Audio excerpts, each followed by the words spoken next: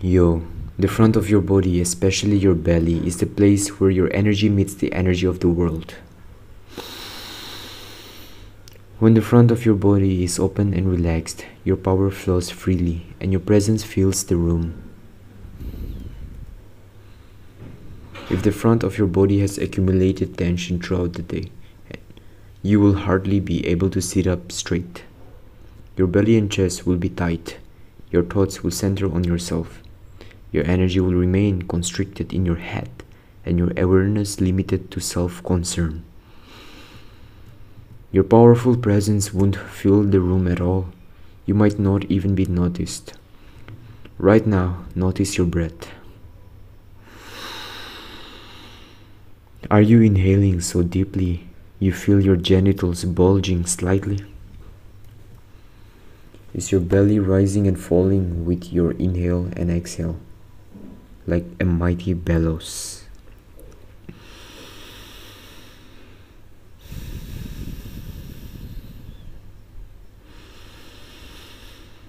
Your belly and lower abdomen are special places of power. If your breath don't reach these areas, you cannot recharge your batteries. Inhale deeply. Inhale deeply through your nose. Exhale. Inhale deeply through your nose again. And breathe through whatever tensions you notice in your body. Inhale deeply into your lower belly. Then exhale. On your next inhalation, breathe through your lower and upper belly. Then exhale. On your next inhalation, fill your entire belly and then your solar plexus and lower chest. Then exhale. Then inhale and fill your belly, solar plexus and your entire chest in that order. And then exhale. For several breaths, inhale fully in this way, filling your lower belly all the way down to your genitals, then the rest of your belly, solar plexus, and finally your chest. Then exhale fully, slowly, and smoothly. Like filling a balloon, you can stretch open the entire front of your body with your inhale. Throughout the day, as soon as you feel tension in the front of your body, inhale into that area and open it.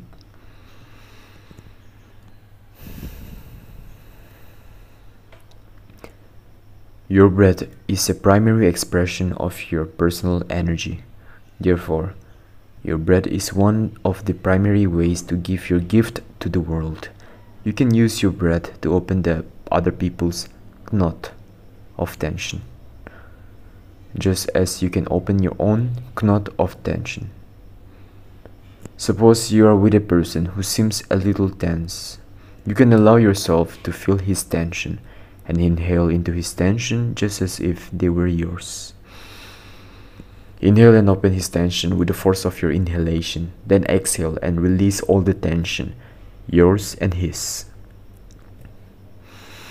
All of this occurs without any physical contact. In fact, he probably don't have any idea that you are doing anything unusual whatsoever. You could do this practice at work, at school, with your lover, in a crowd, on a bus, while you're waiting outside in the public places. If you're alone in your home, you could imagine all the tensions in the world and exhale the force of life into this tension to open it up as you inhale. And then exhale, releasing the tension into the love so that it can be dissolved.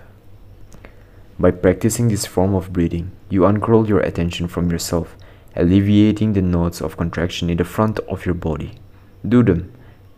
Do this inhale and exhale, deep breathing through your belly, and find out the results for yourself. Feeling the unease of others, open their knots with the force of your inhale, and then let your knots dissolve with the release of your exhale. Even now in this moment, inhale down into the front of your belly, fully expanding your belly and opening your solar plexus and heart. Allow your fullness of force to expand outwards, through the room and beyond the room.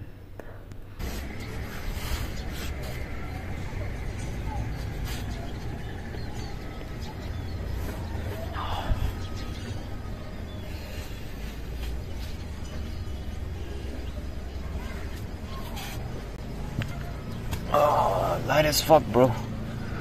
I felt light as fuck. Like during meditation, I meditated for 5 minutes around that. But look at my abs, bro. Some boxer abs.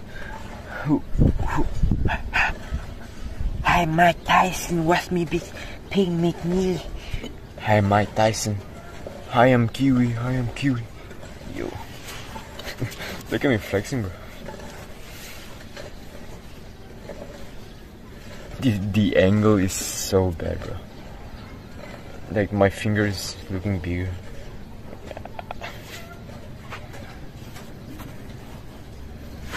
So during my meditation, I felt very light, like as the wind was blowing, right?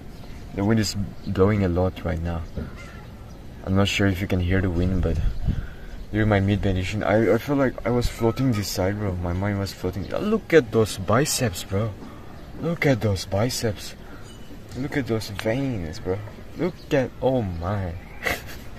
It's just a different feeling you get after. What the fuck, where's my?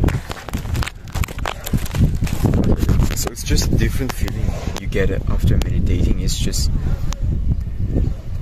like, especially when you consistently meditate, not only once. It's not a quick fix, right? It's never gonna be a quick fix.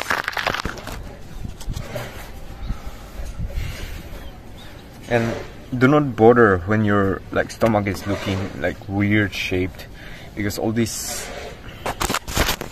Instagram kind of like models, I should say, these fitness influencers and fitness modelers, like they will show you all these abs and like perfect 8 6-packs, 8-packs.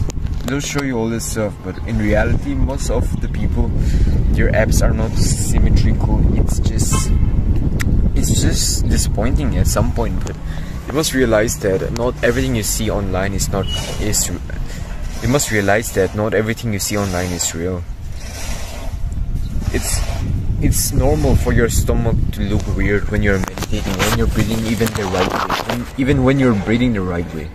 Your stomach is supposed to be like very like weird, like this. Like just think about it. It's like during those early human days, like you know for a fact that early humans were like high testosterone, those hunters, gatherers, evolutionary, those past days, they were all like high testosterone motherfuckers, right? Did they have a perfect 6-pack? Did they have a perfect 6-pack, or did they even care about how their stomach looks? Rarely, barely, like it's rarely the case.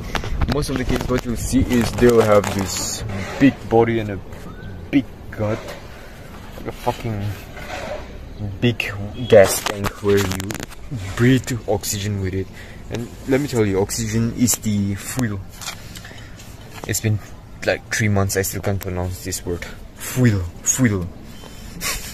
It's like oxygen is the fuel of your body, for your energy, for your strength. It's fine if your stomach looks weird. Just, it doesn't always have to be 6-pack, right? You can always meditate while flexing this way. Sometimes it's gotta be weird. See, that's how it looks down there. That's how it looks far away. I live in like India. I live in India, so where I stay is kind of like a suburban. I'm not gonna tell you the exact address, but just for my privacy. Just for my privacy, right? I live in India. That's how it is out here, boys. Improve your life one step at a time.